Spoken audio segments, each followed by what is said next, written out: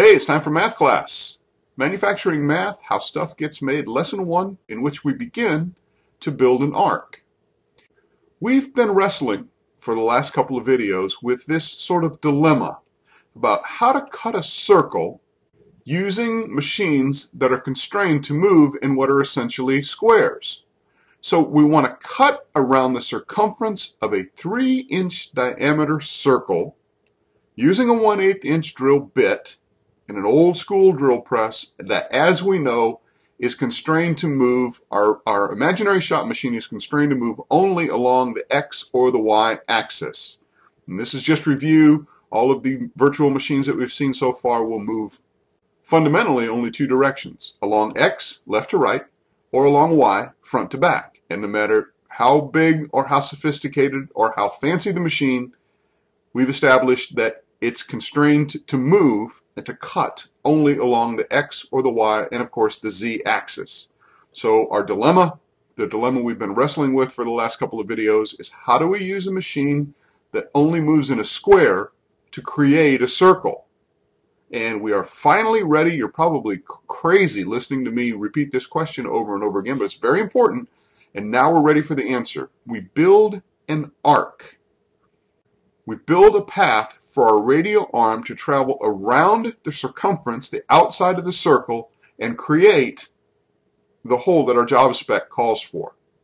Now, it's going to take some measurement on our part, but it's really pretty easy to get started. We know the length of our radial arm, right? We're dealing with a 1.5 inch radius based on our 3-inch diameter circle. So the radius is half the diameter. So we know exactly where to drill the first hole, 1.5 inches from home. Okay, now let's wait just a second and go back and review this idea of home. Remember back on our checkerboard, on our original checkerboard from the first time we looked at this, we set an arbitrary home at 0.0 down on the baseline of the checkerboard, and we called it home.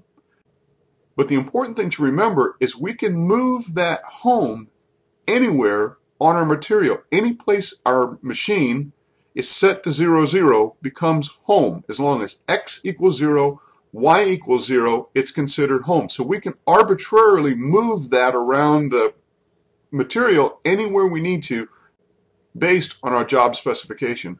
Home is a target that can move around based on where we need the machine to begin at 0, 0.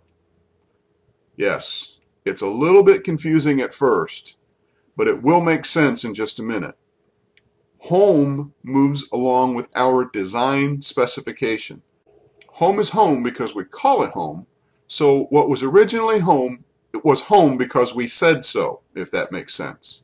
So when our design specifications calls for a circle 3 inches in diameter, measured from the bottom and the left borders of our material, our imaginary material checkerboard, our center point on that circle established our radial arm, you'll remember our radius, at a point that is 1.5 inches away from both borders, the precise point that is 1.5 inches from both the front and the left border. And for machine purposes, when we did that, we reset home. Home is now the center point on our circle, and the center point is now considered 0, 0. We can move 0, 0 around as much as we want to.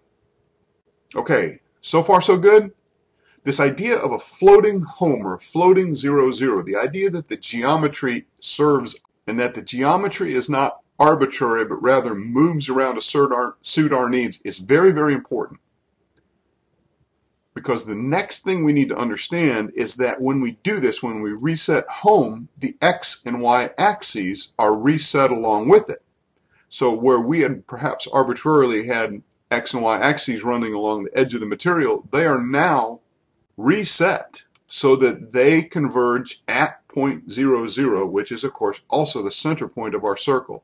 They now run through the new home, and in the process they become the new X equals 0, Y equals 0, and they reestablish the X and Y axes on our diagram.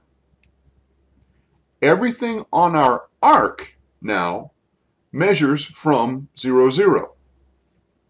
so that when we run our radial arm around the circumference of the circle to create the hole, the origin point, the center point, is 0, 0 in our new manufacturing geometry.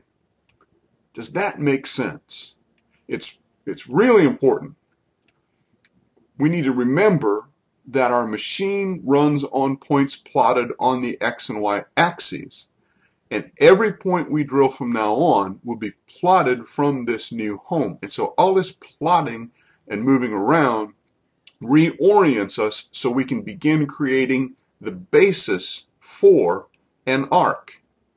And in this case, the basis for the arc is very simple. We're going to stay at y, 0, and we know that we can move 1.5 inches directly on the x-axis and drop a hole, and it remains consistent as long as our units are measured, of course, in inches.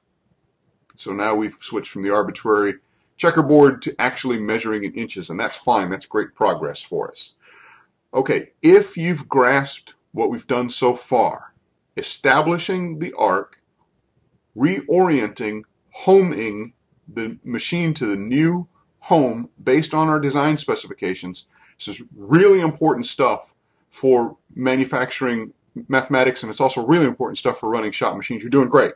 We're exactly on track. Now what we need to know is, where are we going to put the second point? And that becomes a very interesting question. Okay, we're going to take a little break. I'm going to give you a little bit of a break, and we're going to break this lecture into a couple of parts. So take a deep breath, go get yourself a cool, refreshing beverage, and get ready to click on the second segment of this lecture, okay?